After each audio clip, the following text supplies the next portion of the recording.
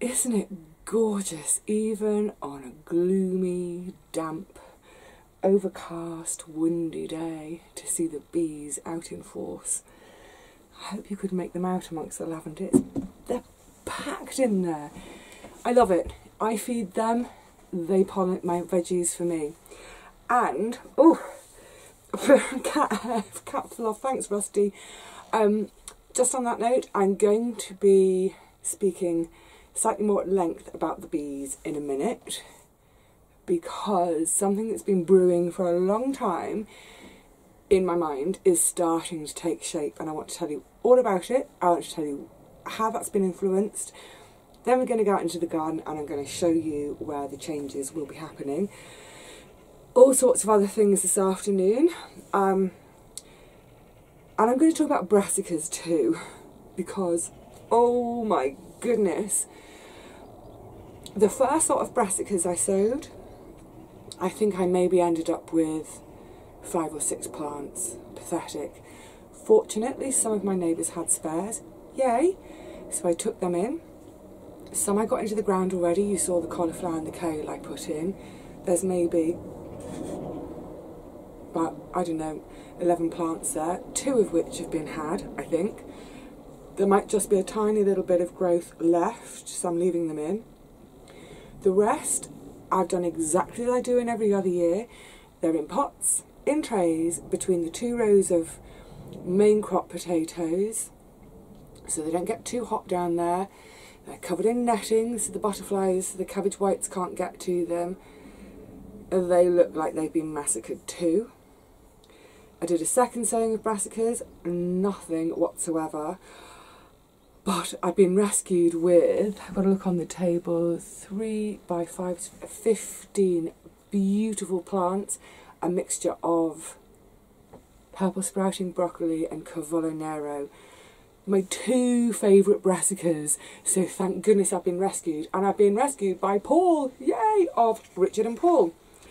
So as I was mentioning in the previous video, same day, I've just, oh, did you hear my tummy grumble? I've just changed my top to help us differentiate between days, all it's the same day. So yeah, as I was mentioning, at the beginning of the week, hallelujah, I had my social bubble finally. So the gorgeous Richard and Paul had a hire car for a week.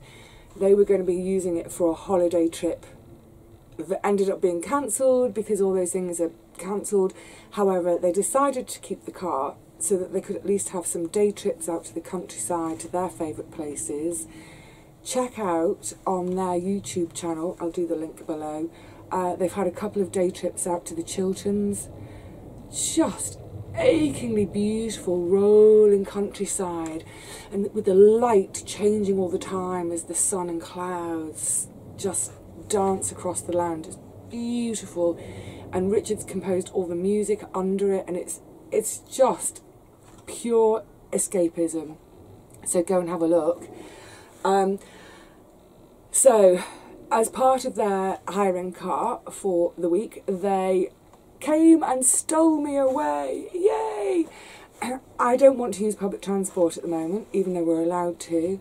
I think really we should just, because it's, you know, it's overcrowded at the best of times, but I honestly feel like if you don't have to use transport, don't. Leave the public transport for people who have to use it to get to work. The rest of us wanting a day out, a day to, forget it.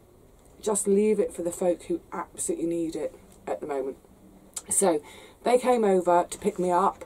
By way of doing that, we had a little jaunt down to my garden so that we could catch up on what's gone on in my garden.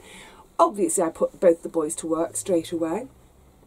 And then we went off to theirs, back over to their place in West London for a couple of days. It was gorgeous. It was perfect. It was brilliant. The hugs, the first hugs, oh my goodness, I could have cried. But I think I was grinning too much to cry. Anyway, it was beyond perfect. And we were all saying, when they brought me back over to South East London, I think we got back over here about 8:30, 9 in the evening, that it actually felt like we'd had a whole week away. It was so lovely.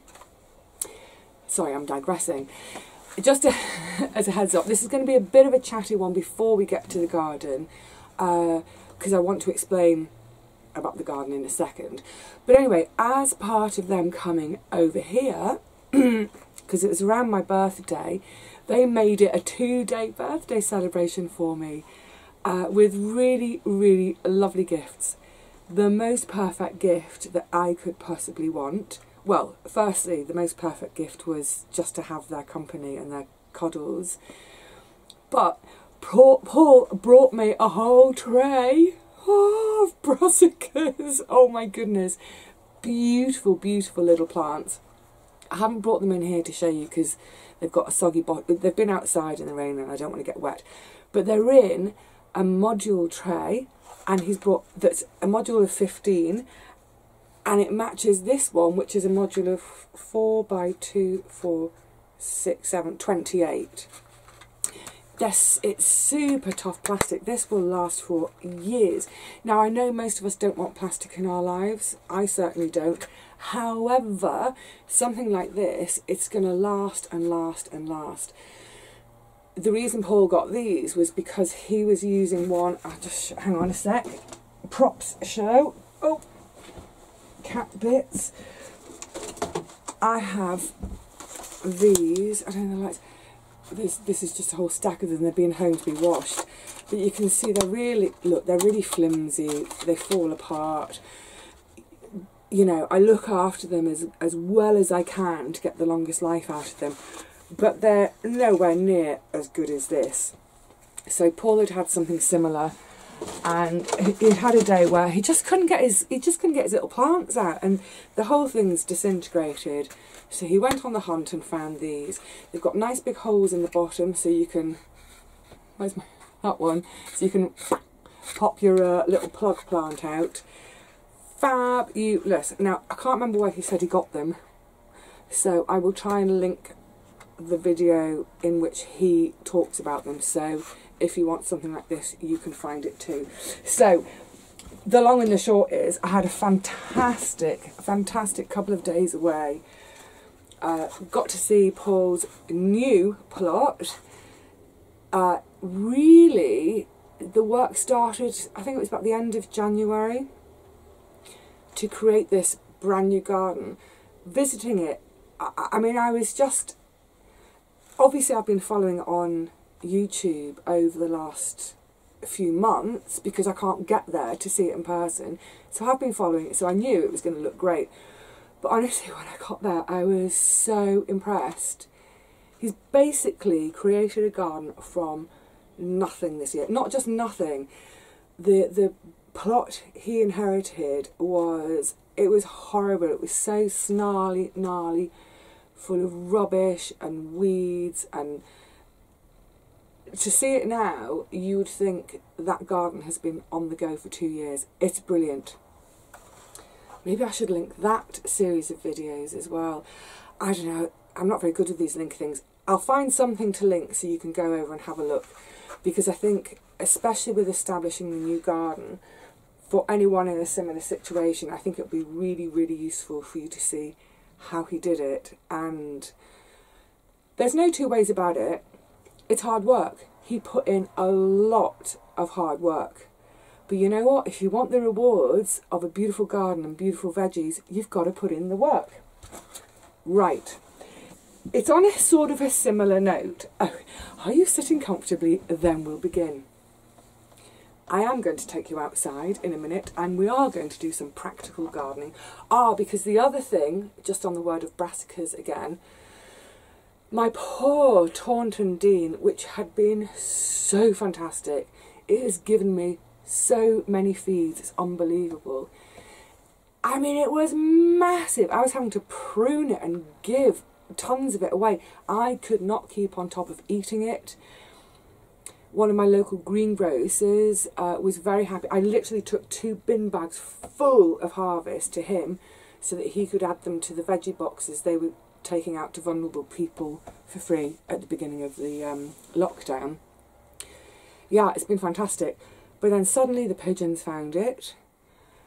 But worse than that, the whitefly found it. The whole thing was, I mean, it was vile. It was covered in them, and they'd sucked the life out of it. So I chopped all that out. I mean, it was so vile. I've got one branch left. So again, when Richard and Paul were here, I grabbed Paul to say, right, where do I take my cuttings from? Because I'm going to try to take some cuttings. And I'm always nervous about doing something for the first time if I've never seen it before. I like to see someone doing something. I like to read my books. That's how I learn. Watch, read, and apply that.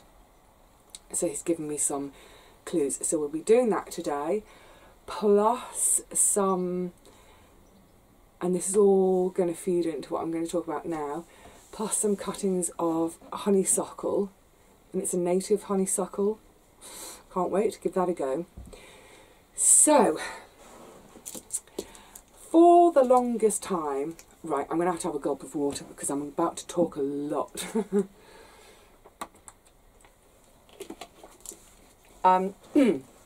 Okay. I've always gardened with the environment, with wildlife in mind. I've always had, you know, half a mind, probably even more than half a mind, on thinking about my little microenvironment and the biodiversity in it and trying to sustain that and actually increase it. I'm very strictly organic, so for instance, as you all know by now, I insist on organic seeds too, because, you know, some of these big non-organic seed companies with great swathes of land which aren't being managed organically, even if I garden with those seeds in my garden organically, it's a drop in the ocean compared to all that land the big seed companies have, so organic seeds, etc. So everything I do, both in my garden and in life in general, I try to think in terms of having the lightest footprint on this planet. I love nature, I love wildlife, I love all of it. I'm just a teeny tiny part of all of it. So, pardon me, I've always gardened with that in mind. So yes, that's a given. I'm often thinking about, are there ways I could do more? Now I'm quite limited. This is only a small space. It's a half plot, so I am limited in space to do things. So whatever I do out there, I try to do nicely for all the little critters. On my site, it's great. We have loads of pockets of wildlife areas, whether it's rotting wood piles for, amongst others, our stag beetles. We've got a large pond, great for our amphibious friends, our water-loving insects. We have myriad trees and shrubs around the site, so we've got great cover for birds, both for nesting and roosting. A lot of the shrubs, you know, they're a great food source for the birds. All these different things. But I'm always thinking, is there something more I can do? So, towards the end of May, when I'd finally dug all but one of my beds, I still hadn't done the rosebush bed at that point, I'd got to the stage where the beds were dug. It's time to start thinking about getting all my poles and my structures up. So at the end of last season, the poles I'd used for my bean arches, so that's the 8-foot poles plus the 3 4-foot poles across the top. When I'd taken them down, I bundled them and stacked them all together, so I knew that's my bean arches section. When I'd taken down the cucumber frame, they all got put together. And then there's always odds and sods of other sticks around the plot as supports for tomatoes, what have you. Excuse me. I was going to say I've got a frog in my throat. Hopefully there's a frog in the pond over there, the wildlife pond. So I was having a bit of a sort through my sticks, and loads of my bamboo poles were just snapping and breaking. In fairness, the vast majority of them I'd either inherited when I arrived on this site, however many years ago, or they're ones that I've grabbed from the burn pile that someone else is throwing away. So they're all pretty old and brittle. And as I was kind of going through them and they were snapping off and snapping off, obviously if they're like that sort of height, that's useful as a row marker, or even for things like supporting the tomatoes when they're first starting, when I've got them at home. But some of them were snapping even smaller. And I suddenly thought, oh yes, I need to make some more bee houses. So I need to have a proper go through all my bean poles and decide which ones are past it in terms of plant supporting. Set them aside.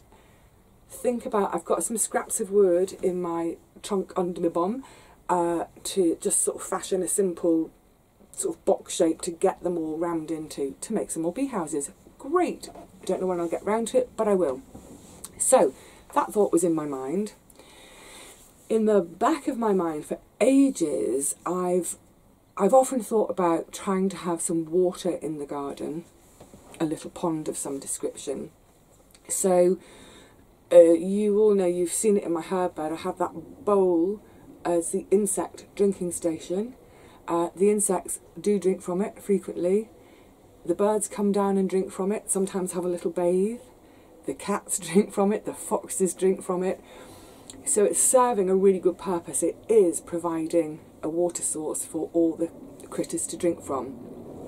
But it's quite shallow, so when it's really hot and dry, it can, you know, by the end of the day it's on the verge of being empty through use and evaporation.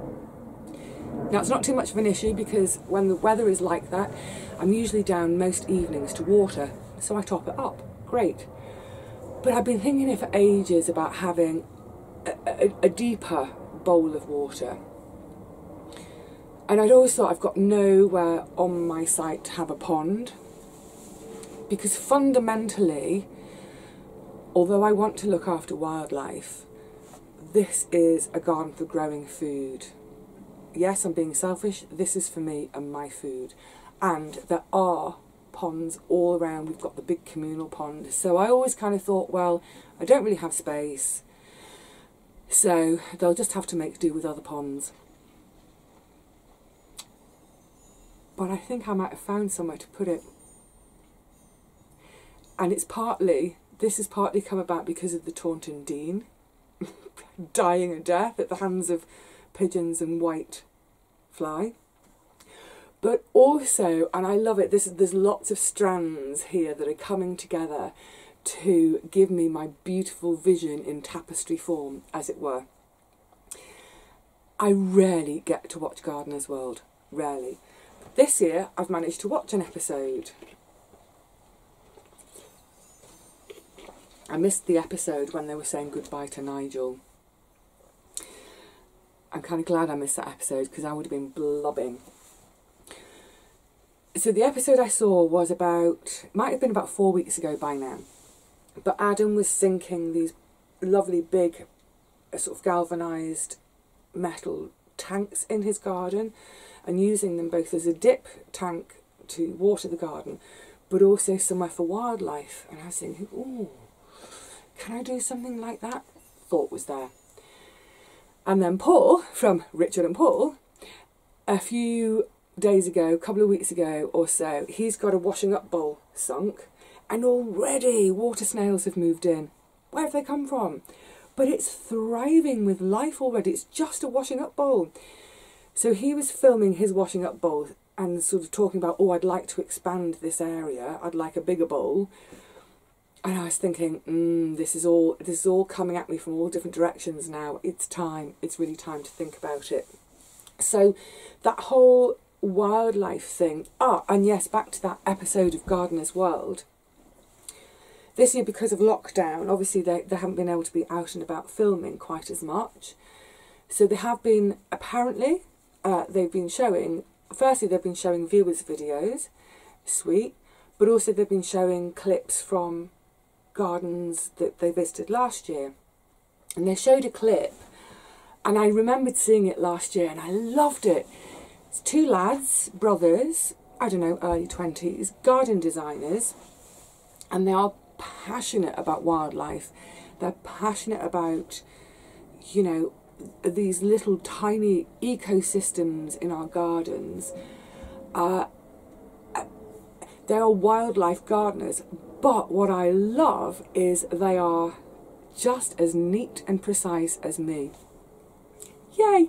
Not that I'm always neat, but what they were trying to impart was the idea that you can have a very formal, beautiful garden with your flower borders. You can have an elegant garden that's still super wildlife friendly. And the point they're trying to make is that to have a wildlife friendly garden, we need to create habitat for them. We need to supply them with food. We need to give our wildlife places to reproduce, lay their eggs, raise their offspring, etc. I'm thinking about butterflies in particular. And it's really interesting. Their attitude is just leaving your garden alone and not doing anything with it is not creating wildlife garden. That's just being lazy and not doing your garden. And that ties in with another programme I saw last year. I think it was done on 5 evenings over the course of a week. It was hosted by Chris Packham, and it was called something like The Wildlife in Your Garden. And they took a row of houses in suburbia that all had quite large back gardens. I think they used about 5 or 6 different households. And at the beginning of the week, they sort of went in to look at each of the different gardens. And at the end of the week, and then throughout all of the week, they were doing counts and observations, etc., to look at the number of different species of wildlife that were visiting or living in each garden. They had, for example, an older retired couple who had the most pristine, beautiful, immaculate garden with their roses, and it was just gorgeous.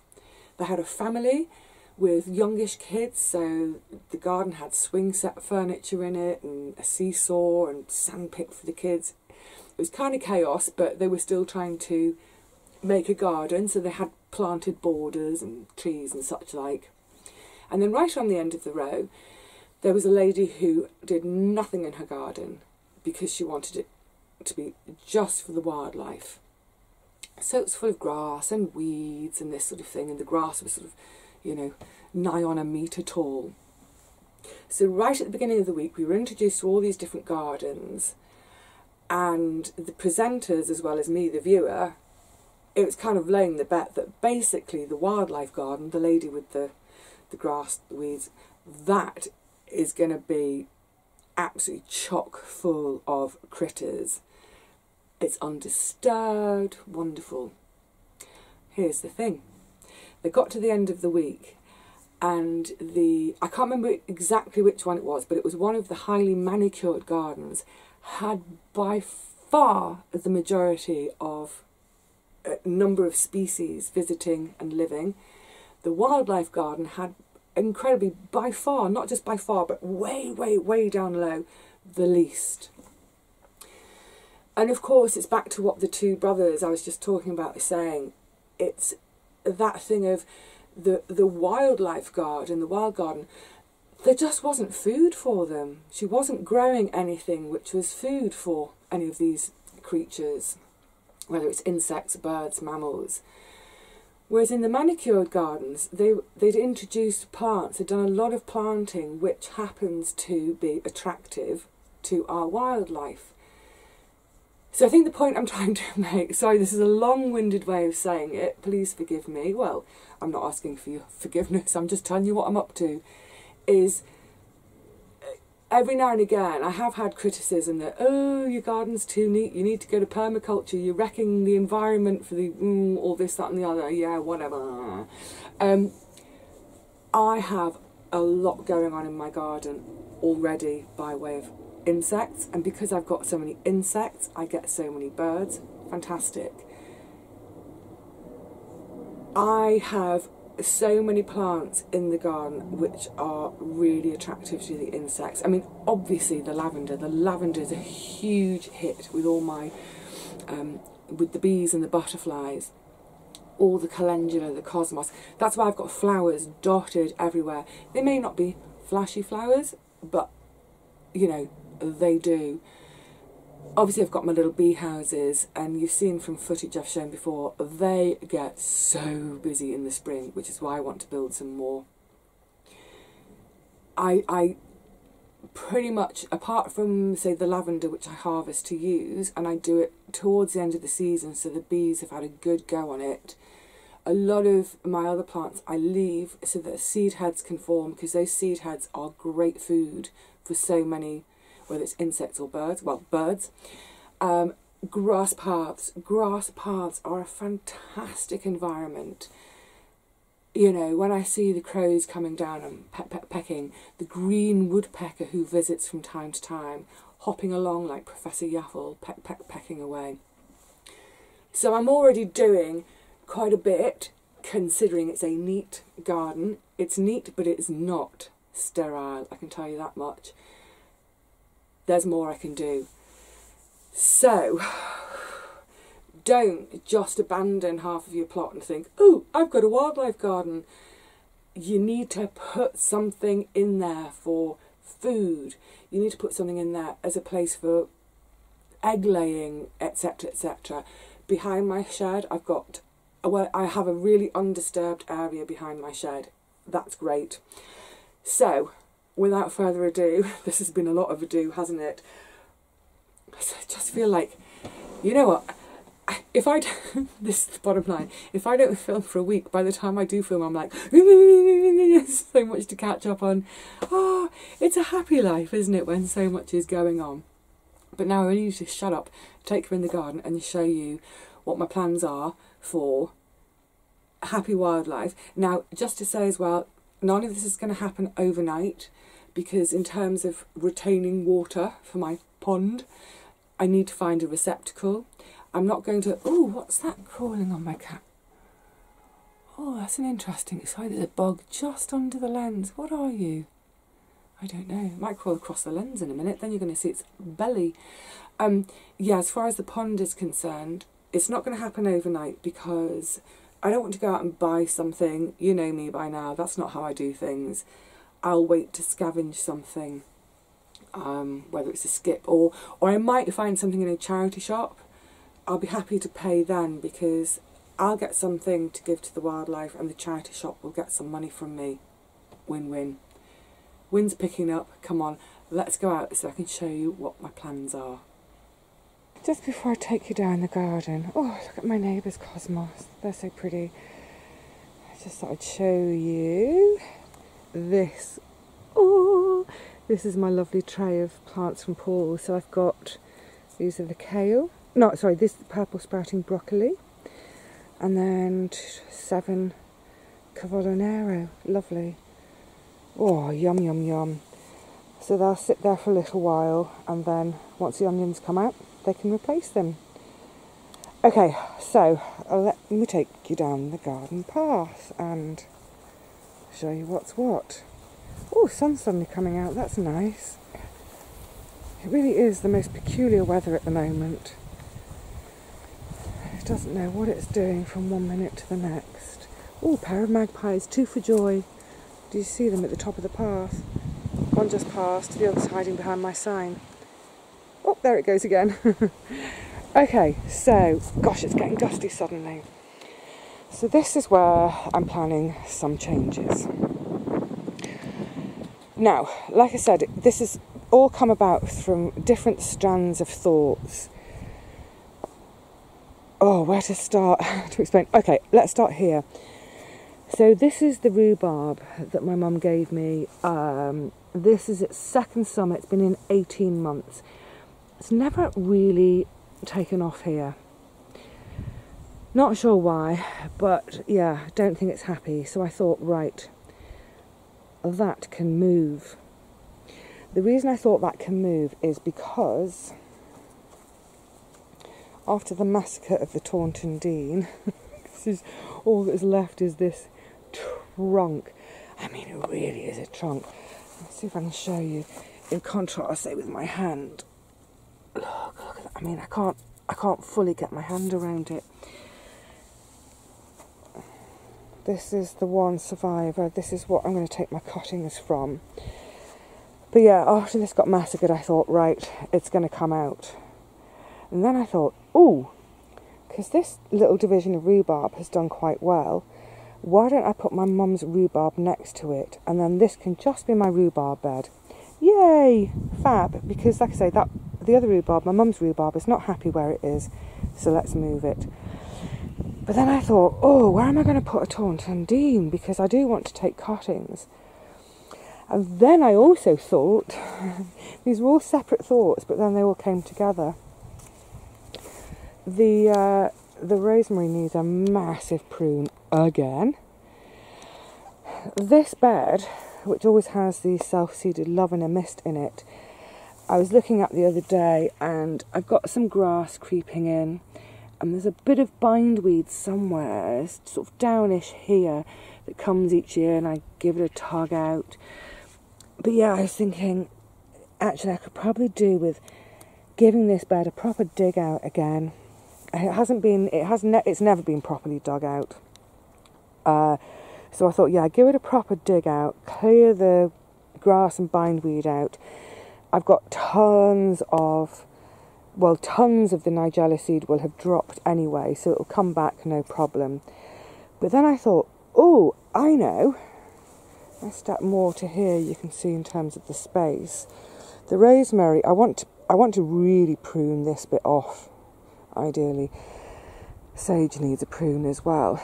And then I thought, well, why don't I put the Taunton Dean in here?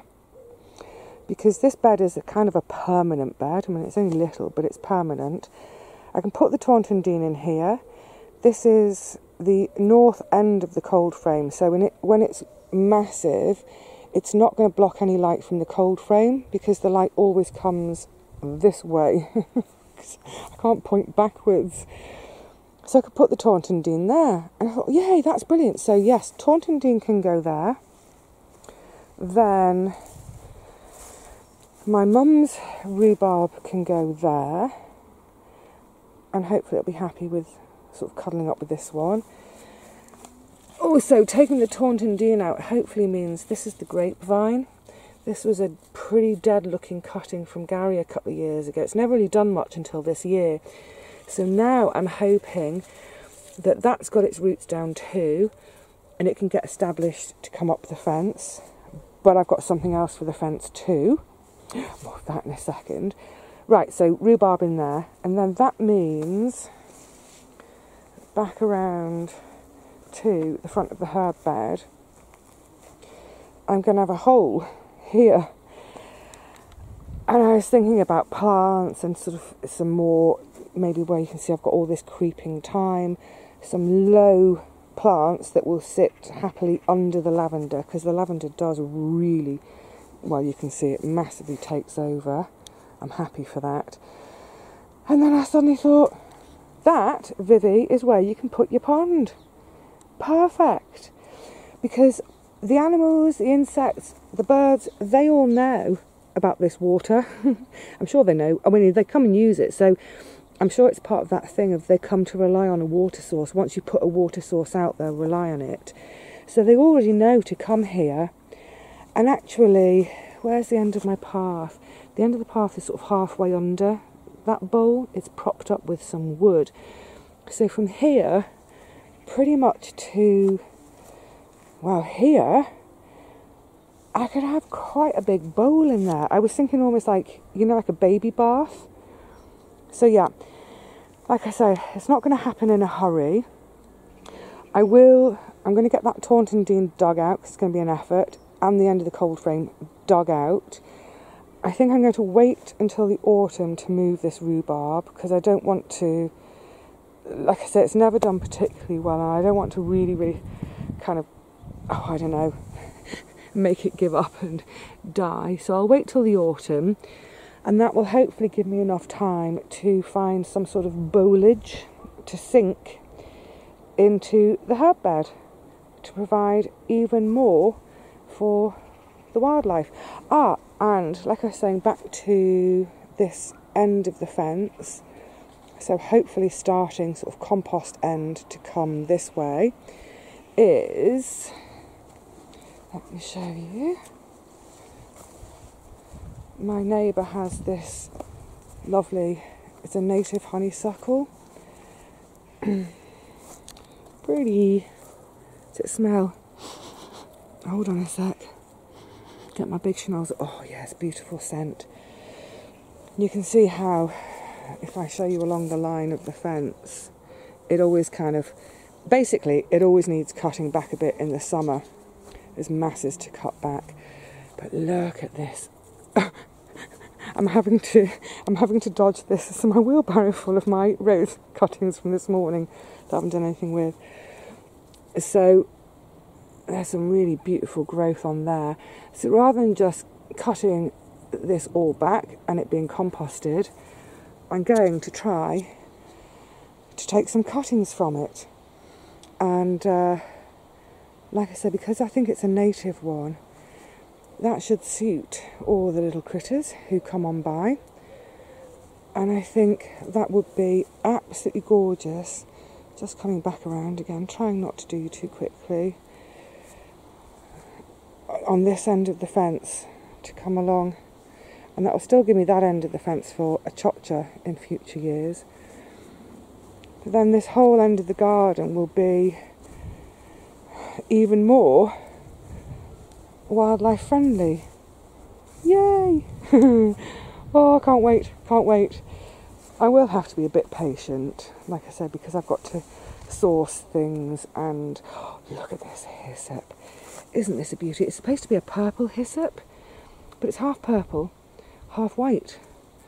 That one over there is a fully white one.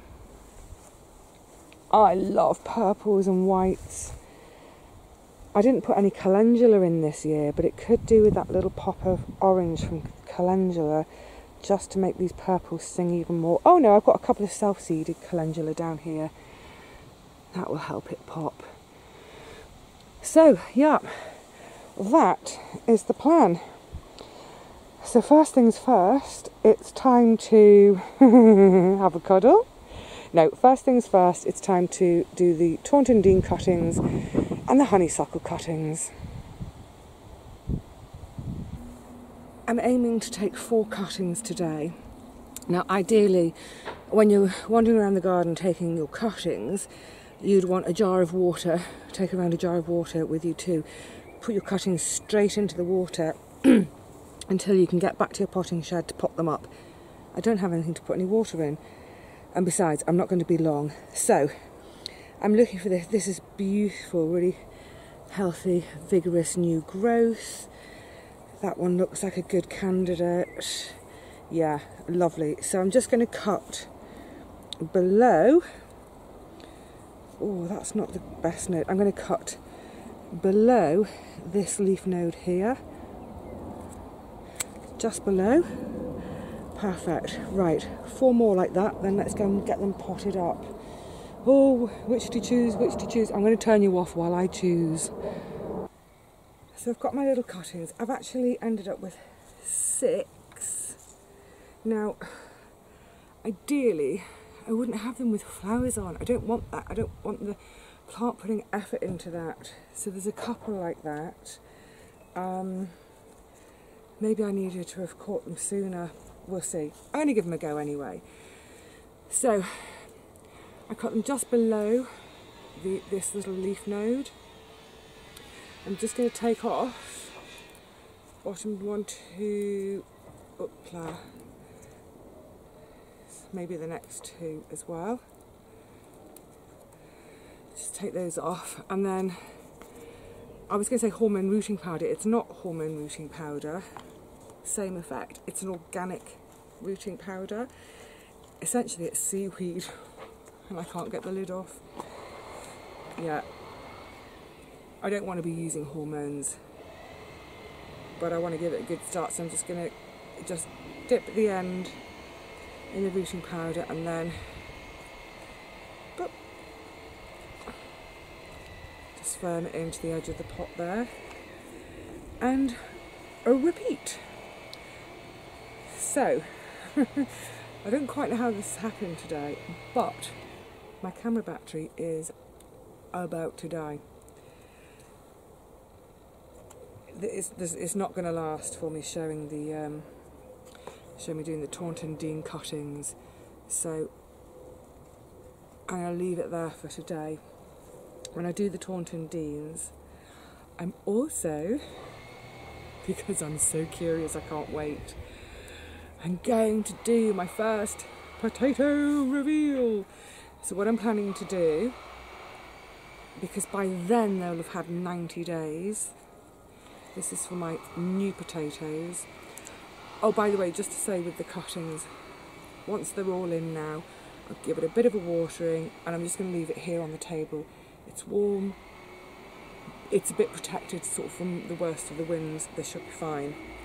Yes, I'm going to dig up some new potatoes from the bed, and I'm also going to tip out the potatoes that I've got in the growing bag on the deck, so we can have an immediate kind of compare and contrast of how they've both done. Can't wait, can't wait, can't wait. And if you remember, a few weeks ago I had my broad beans out. I will be having broad beans and potato salad. Can't wait, can't wait. It'll be the first sort of like fresh scoff this year. I've had a few bits and pieces. Obviously the purple sprouting broccoli, but I always think of that, even though I was eating it in March, I kind of think of it as last year's harvest, because it was planted last year. Anyway, so, good luck, little honeysuckles. I hope this works, because it will be lovely to have this on the fence, you know, somewhere down the line when it's really established. It will be a great place for a really small nesting bird. It'll be a great place for the birds, a little bird to have a little roost in. It's just going to be great in every possible way. So fingers crossed that at least one of these roots. Okay, my lovelies. So I know that's quite a long, talky, chatty one today, but I just wanted to sort of. I'm so excited to do a few changes. You know, the garden has been pretty well established. Oh, excuse me. It's been pretty well established for the last 2 years. So it is fun every now and again to shake things up a bit, change things around a bit. And it's really great for me to be able to talk about that to you all and share that with you. And then let's see how it progresses over the autumn and into the winter. Really looking forward to it. Right, I need to stop talking before this just goes So, I will see you again really soon. We'll get the Taunton Dean cuttings done. We'll do the potato reveal from the growing bag. There's other stuff on the list I've completely forgotten already. There's always something on the list though, isn't there? There's always something to keep us out of mischief and in the garden. Yay! Cheerio, lovely people. See you soon.